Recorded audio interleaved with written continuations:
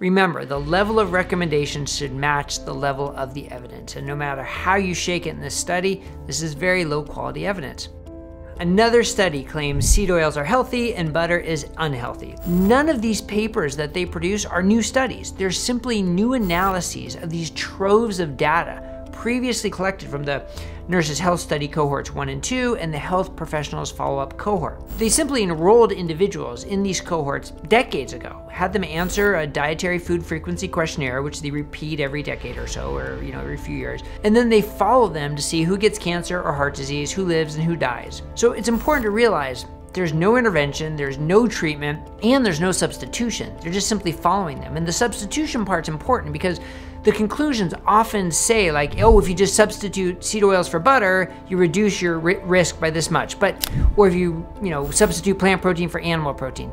But that's all like computer modeling based on low quality evidence. It's not based in reality and not something they did. Remember, the level of recommendations should match the level of the evidence. And no matter how you shake it in this study, this is very low quality evidence. And as we frequently point out here at Metabolic Mind, these studies, they don't control for overall dietary quality, right? They don't control for the amount of carbs, refined carbs, whole foods versus ultra processed foods, snacks, etc. So in my opinion, if someone's eating a predominantly whole foods, low carb diet that contains a fair amount of butter, this study has exactly zero relevance to that individual.